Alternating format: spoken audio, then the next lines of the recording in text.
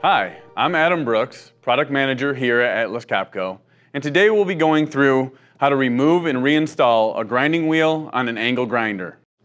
Now to start off, make sure that you always have your PPE or personal protection equipment such as a hard hat, gloves, safety glasses, hearing protection, safety vest, and steel-toed boots.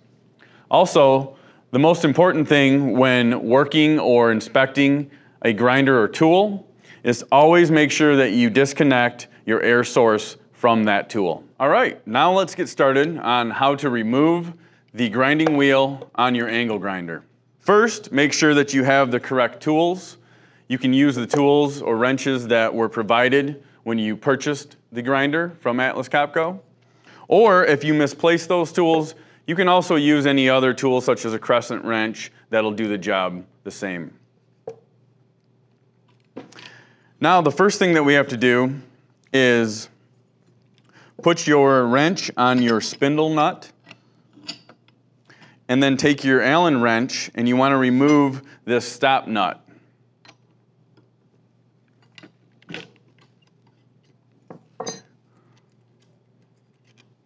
Once the stop nut is removed, you then would take the same wrench and put it on your spindle nut.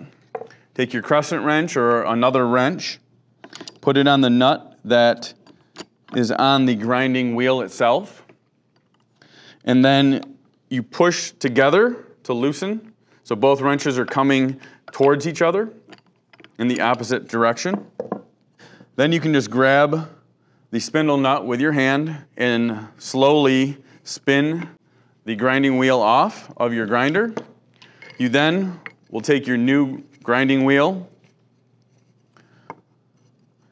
and do the same thing in reverse.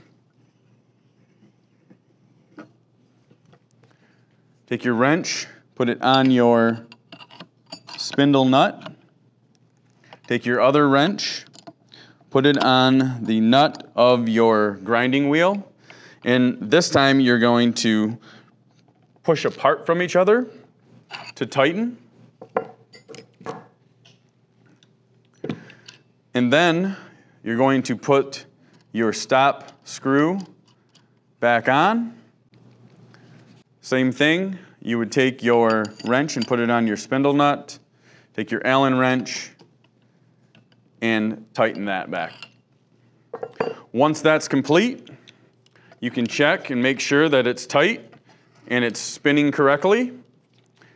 So that is how you replace the grinding wheel on this type of grinder. However, we do have another grinder, which is our LSV39.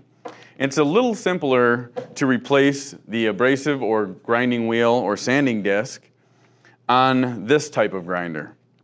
This type of grinder has a spindle lock button, and what this does is it ensures that the spindle is locked, so it acts as another wrench or your second wrench. Take your wrench, put it on the nut of the sanding disc, keep firm pressure on the spindle lock, and then once that is complete, you can spin off your sanding disc or grinding disc if you're using this as a grinder. But if you are using this as a grinder, make sure that you reinstall the grinder guard before using this with a grinder or cutting wheel. So to reinstall this, you simply push the spindle lock button until the abrasive is on. Tighten it with your wrench, holding the spindle lock button, and you're ready to go. So this has been how to change a grinding disc on an angle grinder. But if you have any additional questions, please reach out to your Atlas Copco representative. Thank you.